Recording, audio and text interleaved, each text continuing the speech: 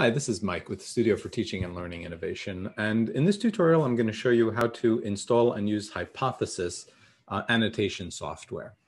So the first thing that you're going to want to do is you're going to want to go to Google Chrome. If you don't have Google Chrome, you'll need to download it, and you can go to any web browser and type in Chrome web browser and download Google Chrome.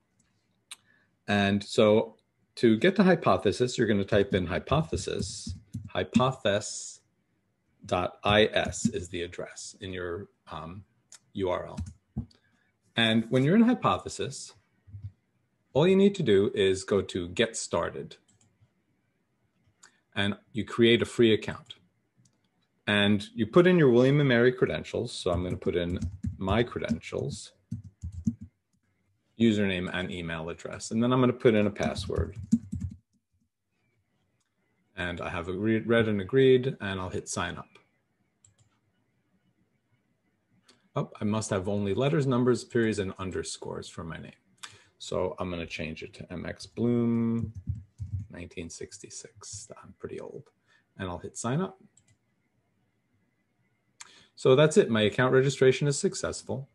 And now I check my email to get the link to activate my account.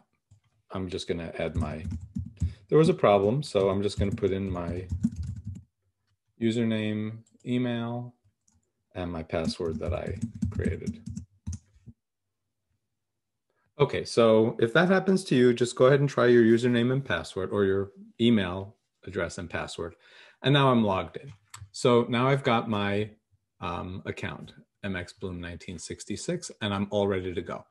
So to get started, I'm going to install the Chrome extension. I'll click on Install Chrome Extension. And I already installed it here, but if you don't have it, it's very easy. You just click on Install Extension, and then you'll have that Chrome extension.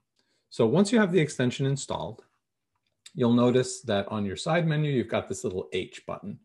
Hypothesis is inactive.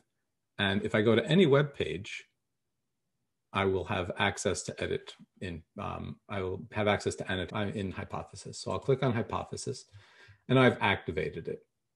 And you'll notice I've got an arrow to open and close the Hypothesis window.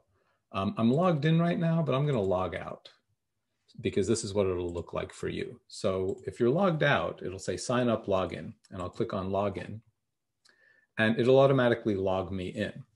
So once I'm logged in, I can choose what group I want to be a part of. So I've already joined the GSWS 20503 group. I joined that before, but you'll be getting an email with that link from your instructor to help you join that group. So once you've joined the group, you can choose any of the groups that you have, or you can add to a public group. But when you're annotating for your class, you'll want to make sure that you choose that GSWS 205 group. So once that's chosen, you can go to a document that's been posted. So if I wanted to comment on this article, Ward Nowhere Without It, I'll click on it, and the PDF will open. And now all I need to do is click on my Hypothesis plugin. It's inactive right now, and I'll click on it. And now you'll notice it's active. And if I scroll down and I find something I want to comment on, I can select that and I can click Annotate. And here I am, I'm logged in as myself, and it's going to the right class. And I can say, here is my annotation. And that's it. And I'll post it. And it's all set. So now I've made that annotation, and I can make comments on other people's annotations. And that's how you use Hypothesis to annotate a text.